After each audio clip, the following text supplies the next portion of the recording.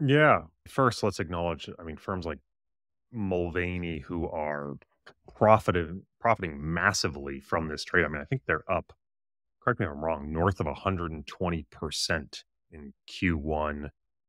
A huge percentage of which is driven by cocoa. And I think it shows the dispersion between classical trend following and more quantitative trend following, where classical trend following managers tend to allocate a certain amount of capital to a trade and let that trade grow, whereas quantitative managers allocate a certain amount of risk budget in a quantitative sense. And so what you've seen is as cocoa went to the moon, so did its volatility, which meant for more quantitative traders, that position size got smaller and smaller. And if you actually look at the open interest in cocoa over time, it peaked and has since declined, even though that trend got stronger. And so I think you can see a lot of quantitative traders haven't necessarily captured the fullness of the trend because they didn't do what more classical trend followers have done since the 70s, really doing that sort of outlier hunting type trade. So I think it just highlights again, in theory, we're all trend following, but the ways in which trend following is done can lead to massive dispersion. And one of the questions we received all throughout Q1 was, well, if you're missing these trades like cocoa, or I think wheat was another really big short in Q1 that played well, or long crypto, if you're not trading those markets, can you still replicate the performance of the industry at large if you're looking at returns like the Barclays Top 50 or the SocGen Trend Index or the broader SocGen CTA Index? And I think the results are an emphatic yes. One of the simple tests I did is I said, well, rather than seeing whether the process works from, there's a lot of statistical noise, but like if I just had a crystal ball and I could look forward in time and use just 9 key futures markets, things like US equities and gold and oil and sort of the major markets. And I wanted to replicate the future returns of something like the SocGen Trend Index. How close could I get? Because in theory, that SocGen Trend Index is made up of players who are trading things like cocoa. And the answer was, with the crystal ball, with just 9 factors, you could get very, very close to replicating those returns. So, I think there's a lot of potential reasons why that's the case, which I'm sure Adam probably has a whole Well, what bunch. does that mean you get close to replicating the returns? Yeah. In So, what way? so, so basically, like as a very simple test, what I did is I said, February was a month, for example, where cocoa spectacular returns. I looked at the SocGen Trend Index, daily returns of the SocGen Trend Index, and I said, let me formulate one portfolio. Looking at those 4 returns, let me use these 9 futures markets and come up with a replicating portfolio that I'm going to assume I'm going to hold constant throughout that whole month just to try to track that index closely. And the daily returns were very, very close. The daily correlation was spot on. The total return of the period was very close.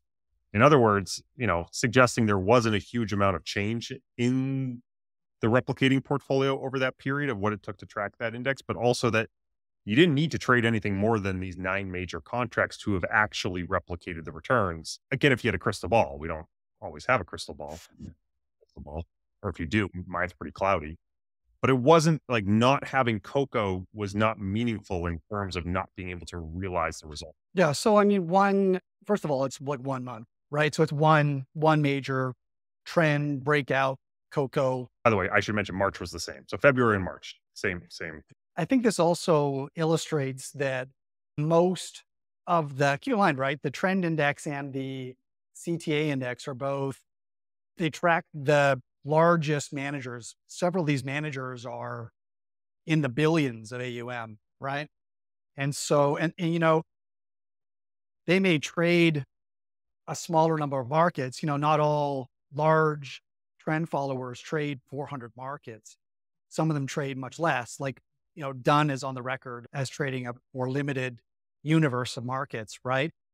But when you trade a lot of markets or when you're very large size, you're going to be constrained in the amount of capital that you're going to be able to deploy to any single instrument in the portfolio, right? So it's just not going to, on an isolated basis, have that much impact on this large, AUM weighted index, right? Obviously going to wreak havoc on the dispersion of the funds within the index over that time frame, because there's going to be some funds that have relatively small investment universes. They trade only a couple dozen securities, for example. Like Mulvaney is kind of on the record as they only trade like less than 30 markets, right? Cocoa's one of them. Well, if you trade less than 30 markets and one of the markets you trade has a bonanza trend, and like you say, you don't scale back your risk as the vol of that trend takes off, and as that position in your portfolio begins to represent an excruciatingly large amount of the total portfolio. You can envision a over 2 or 3 months with a trend as large as the cocoa trend. You put the trend on at a certain level of risk. 2 weeks later, or 3 weeks later, the position has grown massively relative to all the other positions in the portfolio. It may even represent like be larger than the portfolio was before you put it on that single position. And now that position is completely wagging the dog of the entire portfolio, right? So you've got managers like this that, they happen to trade the market that broke out. They caught the trend. They didn't scale back the risk. And then you've got these multi-billion-dollar funds that, may trade cocoa. It's one of few hundred positions, or because they're so large, it actually can only be a very small proportion of their total portfolio, et cetera. And that will dictate the relative performance within that index in that time period, right? Yeah. So there's a There's lot a going lot of on luck. beneath the surface. There's a lot of luck in there. And I think something that's tragically underreported is the fact that cocoa, before this occurrence, didn't trend.